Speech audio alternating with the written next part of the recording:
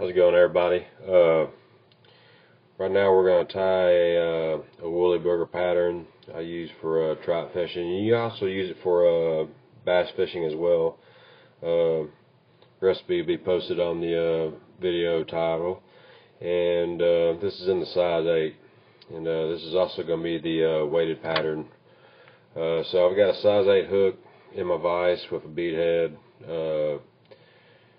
When I weight the fly, I always put a bead head on it so that it's weighted, but I'll just take my lead here, twist it on. It also depends on how deep you want to fish this, depending on how much what size and how much weight you want to put on it. Okay, so keep that in mind. But I have the lead size and everything on the video title. Now I'll take my thread, I'll wrap it onto the back side here, then I bring it onto the front, tie that lead in, I bring it to the back. Now when I come to the back of this fly, something very important is look where this barb ends and my thread meets. That's where I stop everything. And by that, I mean, you'll see here in a minute, but like when I tie my tail in and my chenille and all that, I stop it at that thread at that barb. That's where I line everything up. So now I'm going to tie the tail in. This is some Olive Marabou that I've got here. The way I size this up is the length of this shaft here. Okay, so size that up. Then I tie everything in at this point. Okay, get that lined up.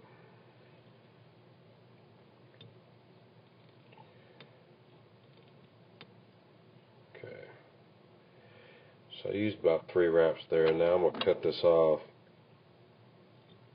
It's a little more manageable. Now I'm going to tie this in.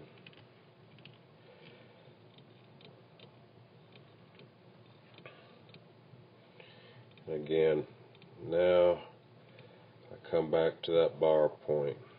Okay, and the reason why I use that as a marker is because if I don't, when I go to cast this fly, that tail's going to want to wrap up under that hook. So I try to bring everything back to that point. It seems to work out the best, and I can make everything even.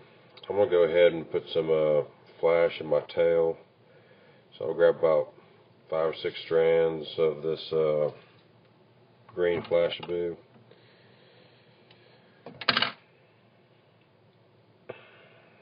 Wrap this around the shaft, and I keep both sides separated.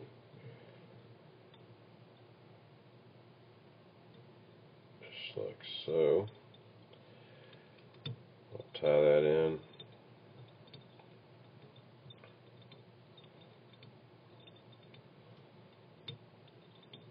Now, cut them even with the tail.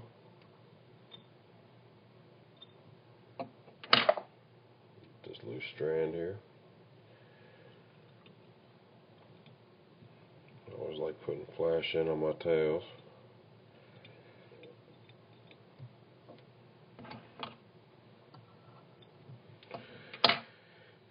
Alright, now I'm going to take my rooster tail, pick out a good hackle fiber here.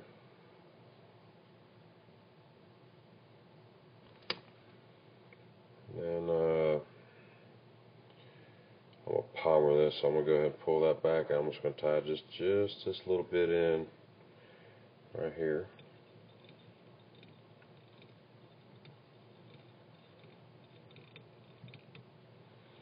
And again, when I'm tying this in, I bring it all the way back to that bar point. Okay. Now I'm going to get me some Olive Chenille. This is actually a lighter color chenille that I use. Get some contrast to the fly.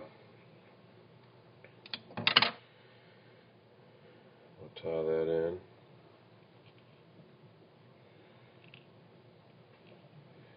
And when I'm tying this stuff in, I start loose wraps, and then I come back in and tie them in tight.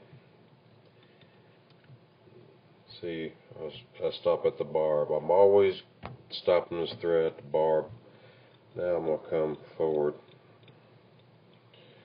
Got all my stuff tied in here. So now I'm going to wrap this chenille. I have a rotary vise, so I'm just going to use that. If you don't have a rotary vise, it's not a big deal. I say that on all my videos because I don't want people thinking that you have to have a rotary vise, because you don't. It's simply not necessary. So now I'm wrapping this in, and I will take this all the way to the bead. Okay, just like that right there. I check it to make sure. See, it just so happens it winds up right there to where it's all snug up to the bead. So I want it to look even and pretty. So 3 or 4 wraps, and then 3 or 4 thread wraps in front of it to lock it in. Okay, now I'm going to cut it off. I get that close as I can. Alright, now I'm going to palmer this hackle in. And when I palmer this, I follow the groove of the chenille. Actually makes life a little easier. Makes it look better too. I follow it all the way up. Actually, this palmers itself, really.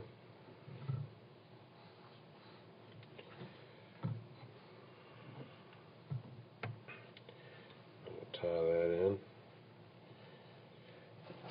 You know, I see people sometimes just do one wrap holding it in.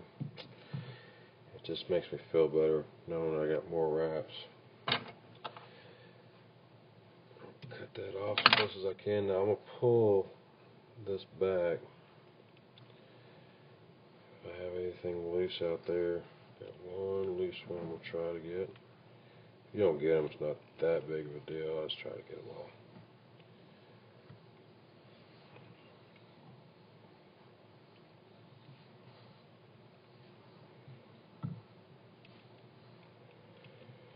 I'm simply going to whip finish this. And you could vary these colors. This just so happens to be my favorite color that I use in Arkansas. And there it is, the common woolly booger. Cast it out upstream about 45 degrees. Mend it. Keep mending it. If the mend actually jerks the fly, that's even better. And then when the fly gets down 45 degrees downriver, let it swing out. And then once it swings out all the way, strip it back to you, and you'll get strikes anywhere in between there. But there it is, the common woolly booger. It's actually the first fly I learned to tie, and caught a lot of fish with it. You catch bass with it, catch brim with it. A lot of people like to tie size 6. I tie the size 8. It's the size that I like. But anyway, enjoy that. And, if you can tie this fly, you can probably tie most other flies. So keep that in mind as well when you learn how to tie this fly. Hope you enjoy it. And tight fly lines, everyone. And we'll see you again.